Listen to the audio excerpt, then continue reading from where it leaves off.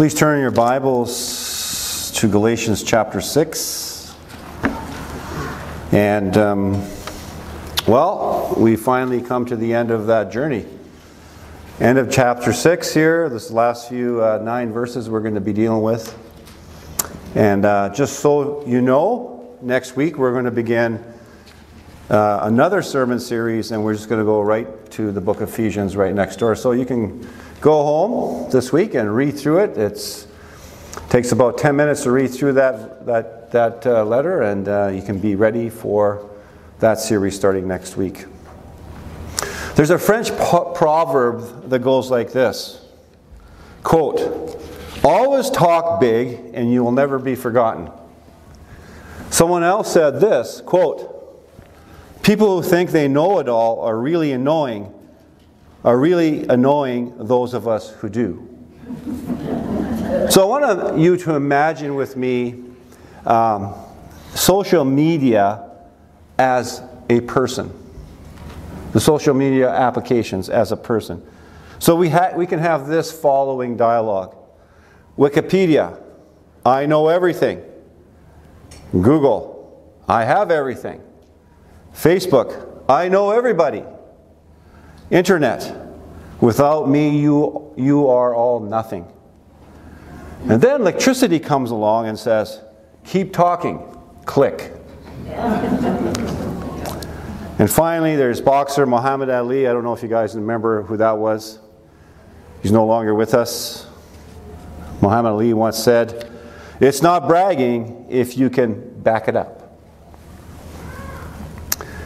Dictionary.com defines the word boast, and in a sense without an object, is this. Quote, "To speak with exaggeration or excessive pride, especially about oneself." And the same verb boast with an object in the negative sense is defined in this way. To speak of with excessive pride and vanity. And in the positive sense, to be proud in the possession. Pastor Jonathan Parnell, in his article, really wonderful article, Learning How to Boast, asks two important questions.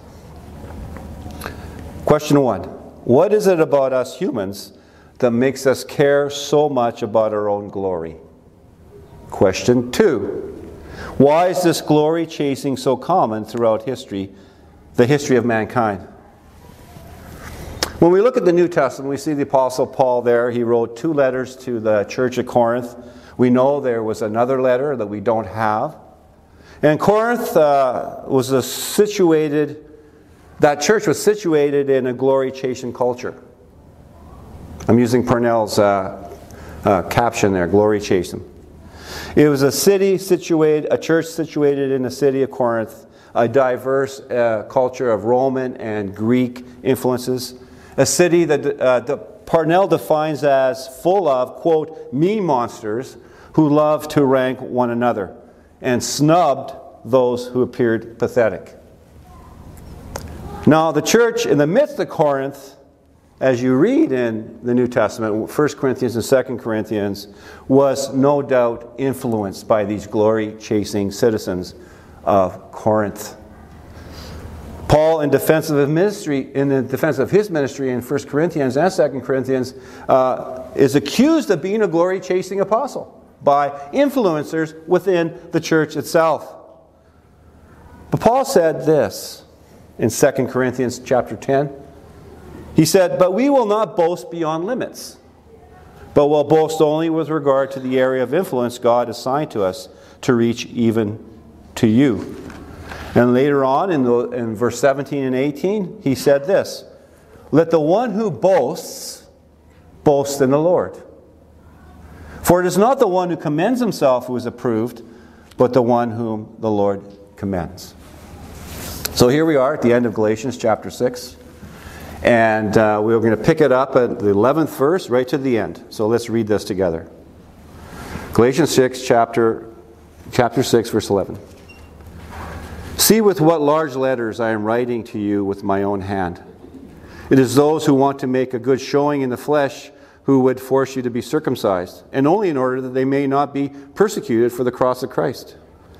For even those who are circumcised do not themselves keep the law, but they desire to have you circumcised that they may boast in your flesh. Verse 14, but far be it from me to boast except in the cross of our Lord Jesus Christ, by which the world has been crucified to me, and I to the world. For neither circumcision counts for anything, nor uncircumcision, but a new creation. But as for all who walk by this rule, peace and mercy be upon them, and upon the Israel of God. From now on, let no one cause me trouble, for I bear on my body the marks of Jesus. The grace of our Lord Jesus Christ be with your spirit, brothers. Amen. The Lord bless the reading of His word. Let us pray together.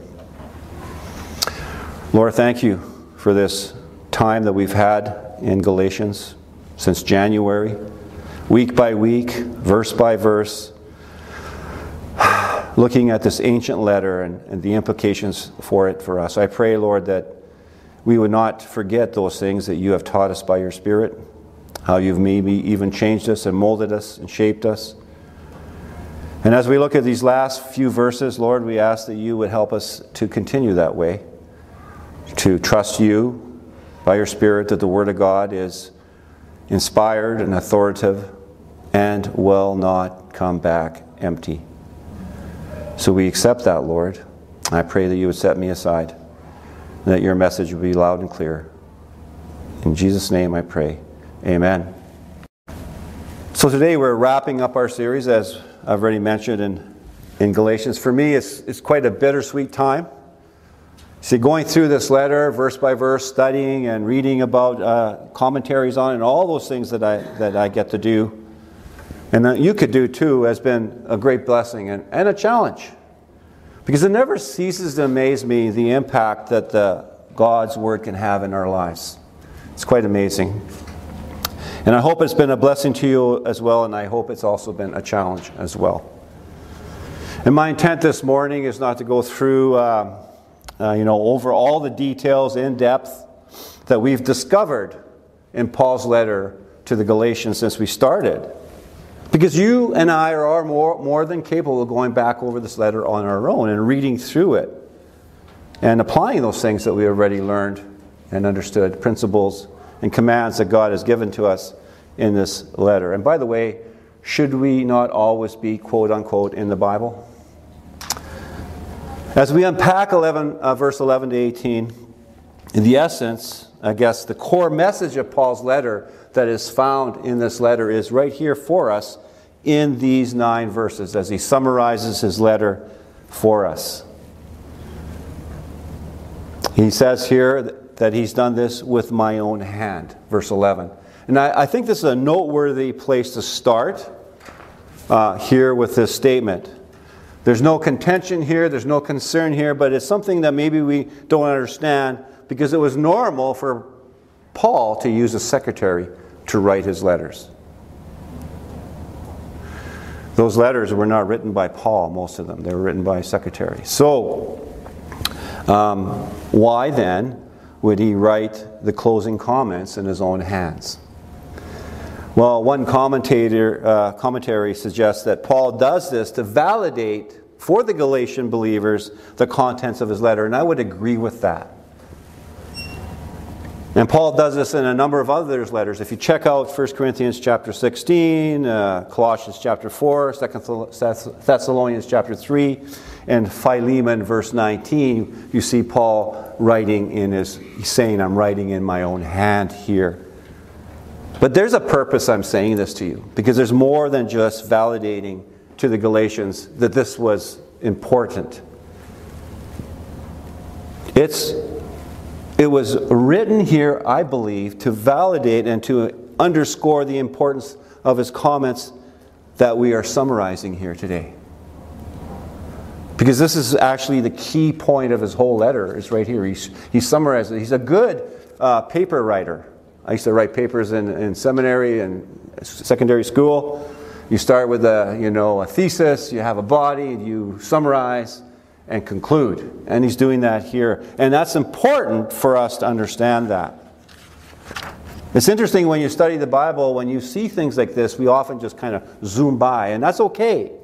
But if you just dug a little deeper into it, if you spent some time there, God didn't have an accident here. Paul put that intentionally there.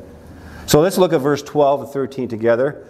And we see the reason really here for why he wrote to the churches in Galatia.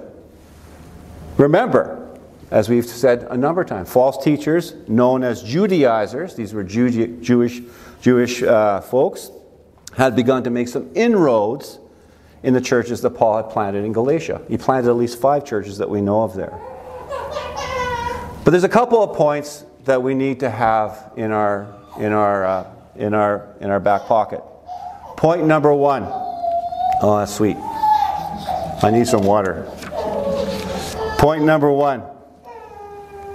When you think about the church in its early years, such as the time of Paul here, the key opponents of the church in the early years were the religious Jewish leaders. Locally and nationally to the claims of Christ and his people and his apostles. Paul, remember here in this letter himself, would give testimony to his very earnest and zealous endeavors. He was zealous to persecute the church.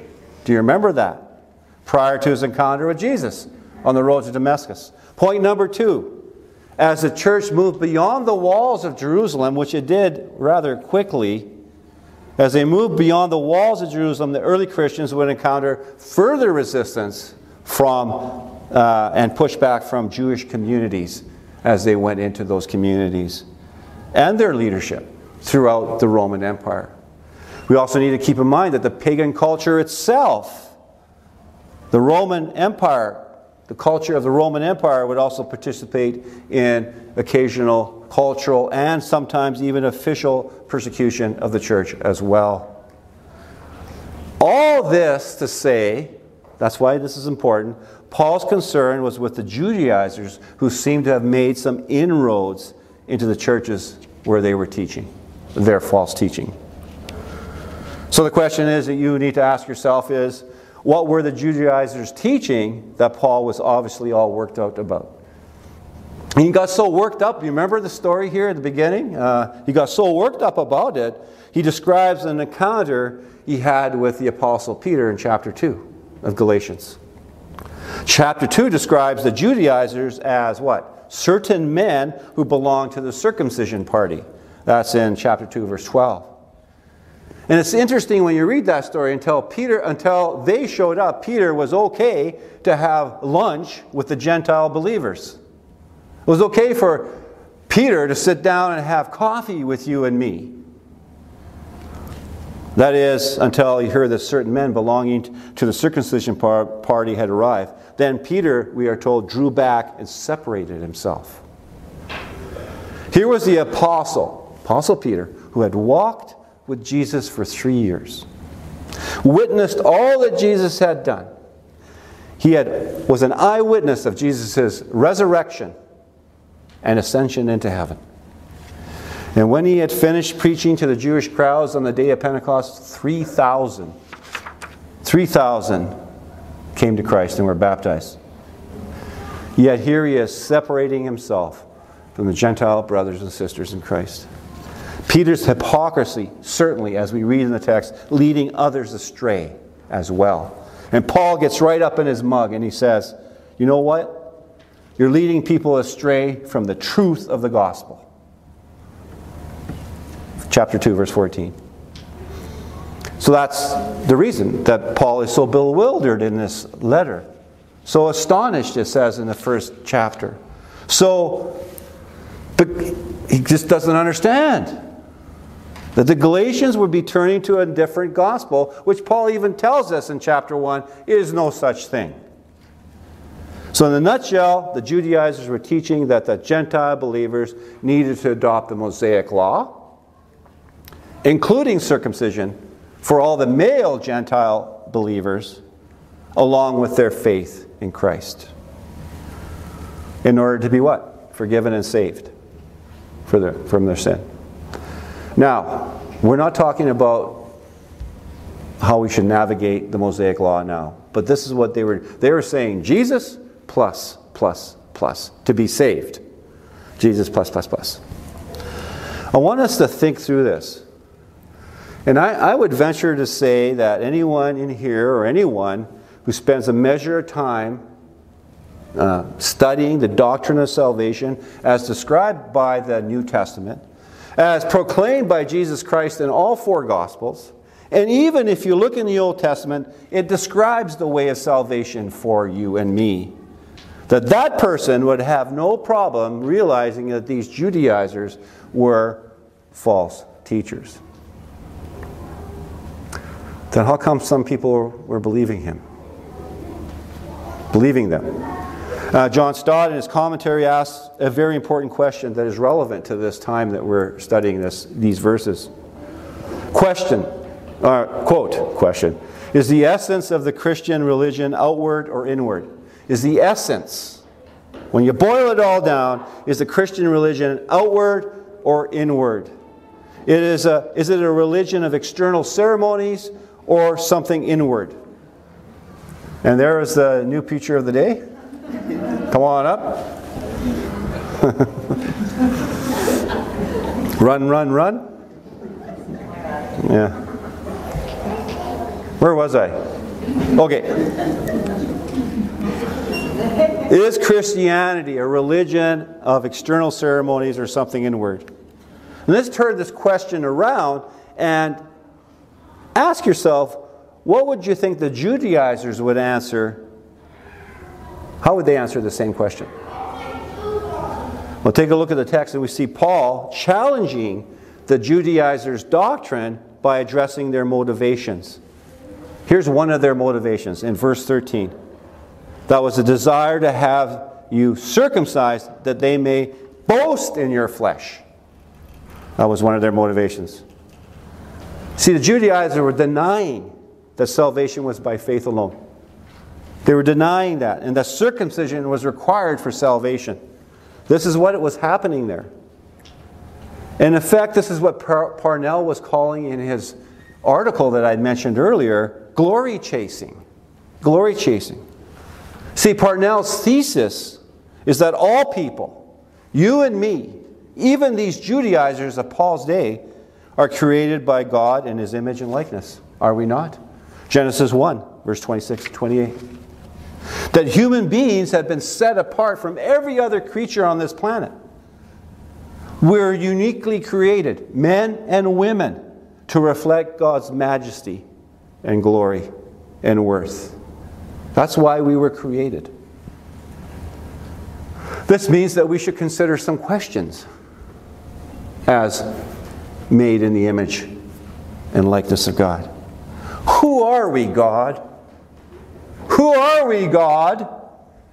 Well, the psalmist in Psalm 8, verse 3 and 8 asks the same question, just differently. What is man that you're mindful of him? What is man that you're mindful of him? And then he goes on to say, yet you have made him a little lower than the heavenly beings and crowned him with glory and honor.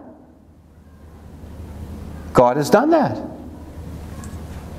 Whether we recognize this or not, whether we are aware of it or not, whether we believe this or not, whether we find our fulfillment in this or not, glory chasing is innate within us. Follow through on this. Please notice the word boast here in the text, verse 13 and 14. Boast in 13 and 14. The original meaning is to glory. Is to glory. That's what it means to boast. To glory. The Judaizers, then, in one sense, were only doing what they were made to do. To glory. However, in their glory chasing, the Judaizers were desiring, as Paul said, to boast in what? In your flesh. In other words, to glorify human effort to attain salvation. To glory in self instead of reflecting the majesty and glory of the one and only God who created them. To reflect His glory and honor. It's interesting, an actor once said this. I think my biggest problem was, as a celebrity on a TV show, you get an inflated ego. More often, get an inflated ego and think you're the center of the universe. We all have an ego. It's in us. It's part of our psyche, part of our psychology. And an inflated ego, more often than not, is rooted in what the Bible calls self-righteousness. Self-righteousness. My friends, be honest. All of us have an inflated view of ourselves more often than we realize. All of us.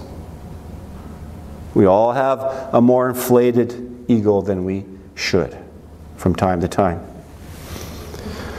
Let's go to Luke's Gospel, chapter 18. You can flip over there. There we find the parable of the Pharisee and the tax collector. Maybe you remember that one. And Jesus there tells the story of two men going to the temple to pray. One was a Pharisee and the other a tax collector. If you don't know what it meant to be a tax collector in the first century, well, you were the scum of the earth. You were the greatest sinners that ever existed. And maybe some of them were. Anyways, it's the story, the parable of the Pharisee and the other tax collector. And the Pharisee goes off by himself to pray, and he says this, God, I thank you that I'm not like other men, extortioners, unjust, adulterers, and even like this tax collector. I fast twice a week. I give tithes of all that I get. Luke 18, 11, and 12. The tax collector was standing far off from the Pharisee, because they would never associate, lifted up his eyes to heaven, beat his breast, and said, God, be merciful to me, a sinner. And Jesus made some comments about that. He said, I tell you, this man, that's the tax collector, went down to his house justified rather than the other one. For everyone who exalts himself will be humbled, but the one who humbles himself will be exalted. Paul put it this way in his Roman letter, chapter 12, verse 3 and 5. Paul said, for the grace given to me, I say to everyone among you not to think of himself more highly than he ought to think, but to think with sober judgment, each according to the measure of faith that God has assigned. So, that's the difference between glory chasing and glorifying God. You know, I don't know if you noticed, we skipped by a statement. And we need to go back there. Of course, the motivation of the Judaizer was their own self-glory as opposed to glorifying God. Absolutely it was. But Paul gives us another reason. And what was that reason? It was to force circumcision onto the Gentile believers. Force it. Let's read verse 13. In order that they may not be persecuted for the cross of Christ. Here's the other reason that they were doing this. So that they would not be persecuted for the cross of Christ. And you're asking yourself, how did Paul come to that conclusion? Well, there's lots of evidence for that. The first part of verse 13. For even those who are circumcised do not themselves keep the law. Did you know that when you made that covenant and it was an outward sign of circumcision for the male Gentile believers or Jewish, it meant you had to keep every point of the law perfectly.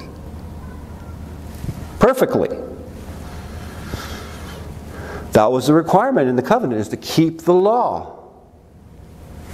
And circumcision was a sign of that covenant.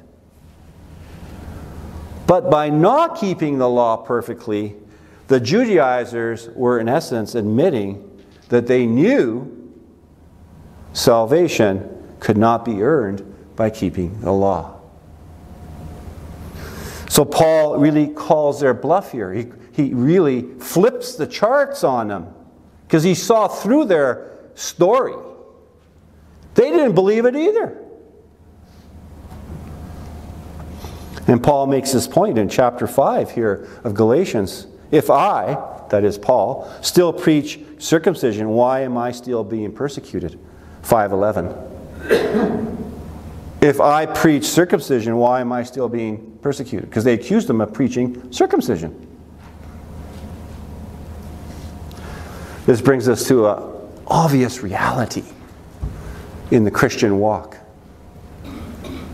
Now let me ask you, why is the cross so offensive to the world? Why is the cross so offensive to the world?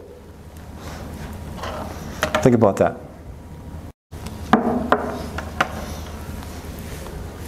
Why is the cross so offensive to our families and friends? Why is the cross so offensive to even some who call themselves Christians today? They're offended by it. You know, the Judaizers, I can't prove it, but they knew they couldn't be saved by keeping the law. But they persisted in trying to save themselves by keeping some rules. There's this funny thing, terrible popular idea that's been around, I think, forever. That if I do enough good things, it will at least balance out the bad things, and that should get me a boarding pass on the bus to heaven. Or the idea that if I go to church enough, that I serve enough, that I do enough, that I give enough, that God will give me that boarding pass on the bus to heaven. My friends, the reason the cross is so offensive, because it points to some of the hard truths about ourselves. It's like looking in a mirror when you look at a cross. Paul would put it this way in chapter 3, verse 10. Because by the works of the law, no one will be justified. In other words, no one will be justified before a holy and righteous God by the works of the law. The cross is offensive because, as someone said, quote, every time you look at the cross, Christ seems to say, I am here because of you. It is your sin I am bearing. Your curse I am suffering. Your debt I am paying. Your death I am dying. We don't like looking at the cross and discovering our actual size. How really big we are in the sight of God. We don't like it. We don't like the humiliation that it represents. We don't like seeing ourselves as God sees us, as we really are. So what do? We steer clear of the crucified Christ. We don't want to talk about that. People don't like it. It's too rough. We create a Christianity that says we are okay just the way we are. You know that song, Come As You Are? I don't like it. I know the reason for it. Don't get me wrong. Don't get on my grill here because you're Billy Graham. I love Billy Graham. We just say, well, we're just good the way we are, Lord. Take us the way we are. We contrive and create all sorts of ways and means to satisfy that glory chasing that we were actually innately created to seek, but not in ourselves. We've got a Christianity now that says, listen, I can help you, clean you up a little bit, and send you out and you'll have your best life now. If you believe that, that is your best life now. It's not happening that way. That's what Paul is saying here. We create a religion that is all things to all people, which means nothing, and avoids any faith in the crucified Christ. We do this and we do that. We work really hard here, and hey, you're in like Flint. Problem. And then, when you have someone stand up, maybe in a platform like this, or you do that in your own life, that preaches the crucified Christ, what happens? You're shunned, you're laughed at, you're canceled. You're persecuted in some places to the extent of your own life. Friends, we were created, as the psalmist said, with glory and honor. Created to reflect the glory of God in and through our lives. It's like we're holding up a mirror. The Galatian believers fully understood this. I know they did. I can't prove it. They're not here. Let's talk to them in heaven when we get there. Galatian believers understood this all too well when they put their faith and their trust in the crucified Christ. And this was a centerpiece. If you look at Paul's life and ministry, it was a centerpiece of his life. For he tells us here in verse 14, far be it from me to boast, to glory, except in the cross of our Lord Jesus Christ. See, when Paul went to Corinth, we'll go back there, he said to the believers that he did not come proclaiming to you the testimony of God with lofty speech or wisdom. Apparently history tells us he was a terrible orator. I don't have a problem. I have a problem with that too. Not with great speeches did he go, not with human wisdom did Paul arrive, but he said this in 1 Corinthians 2:2. He decided to know nothing among you except Jesus Christ and Him crucified. That's all he wanted to know. Because he knew that changes lives. That changes lives. In his Roman letter, in Romans 6:6, he's speaking of our union with Christ. Our union with Christ. When you become a believer, you're united with Christ. He says this, we know that our old self was crucified with Him in order that the body of sin might be brought to nothing, so that we would no longer be enslaved to sin. And the Galatian believers in the confession of the crucified Christ that died to sin. And Romans 6:11 tells us that they were made alive to God in Christ Jesus. They were going back to the graveyard for them, Paul said. Don't go back there, hang out with the dead. That would produce nothing of eternal lasting value in your life. Friends, we have a choice to make today. Boast in ourselves or boast in the cross. There is no middle ground at the foot of the cross. There is no middle ground. I'm going to share a story to close off this sermon series from our some sisters of ours, Christian believers from long ago, who were like Paul, boasting in the cross, in the crucified Christ. Let me just read this to you. Perpetua, I can't even say that name, bravely held Felicity in her arms, anticipating their death together as sisters in Christ. The bull's horns had already wounded Felicity, and the crowd wanted the coup de grace. Then, abruptly and inexplicably, the bull stood still. The crowd hushed. This animal was not following a script. Now the crowds let loose with demands for blood, and the gladiators rushed forward to finish the work. Felicity died quickly. When Perpetua, executioner, hesitated, she herself helped guide his blade into her body. The Colosseum had never before seen such a spectacle. Perpetua came from a wealthy family. Her father was a pagan, but her mother and brothers were Christians. Perpetua had a nursing baby at the time of her arrest for confessing Christ. Her father urged her to renounce faith for his sake and for her family. Even Roman authorities urged her to offer a simple sacrifice to Roman power. She refused. She would not renounce Christ as Lord, claiming that the name that belonged to her was the name of a Christian. Felicity was a slave and pregnant. Since Roman law prohibited the execution of pregnant women, sentence was delayed. Felicity gave birth in prison to a baby girl that would be adopted by Christians. When prison guards wondered how she would handle facing beasts in the arena, especially so soon after her child's birth, she responded, "Now my sufferings are only mine.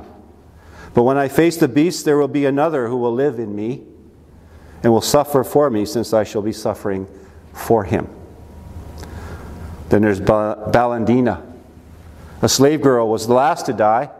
She was hanged from a post and exposed to wild animals, but they would not attack. She was repeatedly tortured and eventually trapped in a net and trampled by a bull. All the martyrs' bodies were left unburied and guarded by soldiers.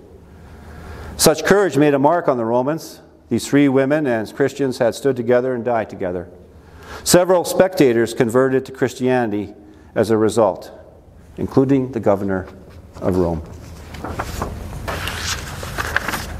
My friends, there's no middle ground at the foot of the cross. No middle ground. Let us pray. Father, thank you. Thank you for your message. Thank you for this. And I pray, Lord, that we would heed well what we have learned in Galatians, and that we would live our lives to glorify you. In Jesus' name, amen.